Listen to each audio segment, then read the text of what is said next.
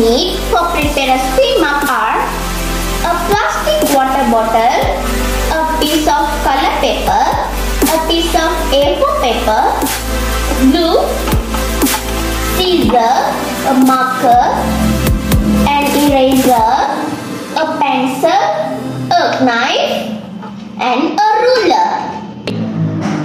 Firstly, we take the A4 paper and draw columns. 3. Now we are done with the columns, which was fill the numbers like this. We need to draw columns in the color paper also. 3.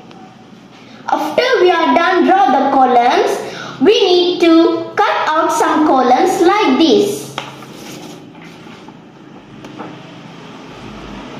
3. Then we take the A4 paper which was filled with number on the water bottle. Now we are done. Paste the A4 paper on the water bottle. We take the color paper which we cut out some column.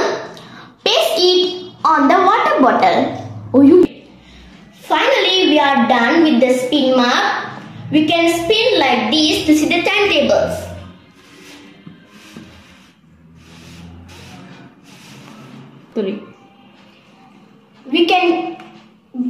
Benefits are you can teach someone who don't know timetables and be a smart student in memorizing timetables. That's all. Thank you.